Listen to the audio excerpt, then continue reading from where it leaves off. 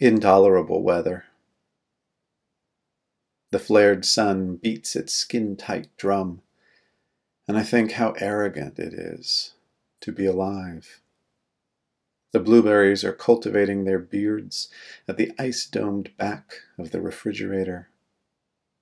Whose silence matters more, yours or mine?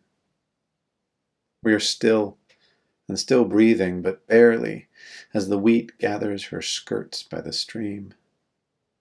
No prosody without blood or sweat, they say. None of us can survive this heat for long, yet the kitchen exists, and so we cook.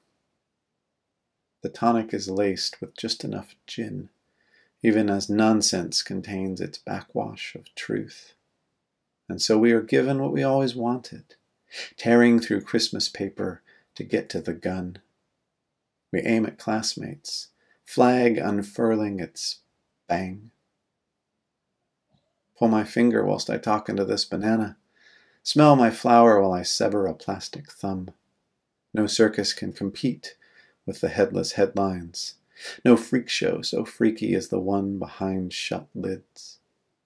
One day they will bottle silence, and we will pay. For now cool breezes exist for the price of taxes. For now the stream gathers up acceptable losses. I haven't brought answers, just this deck of cards. So we pass through the space between tick marks, mumbling through our hands a prayer for rain.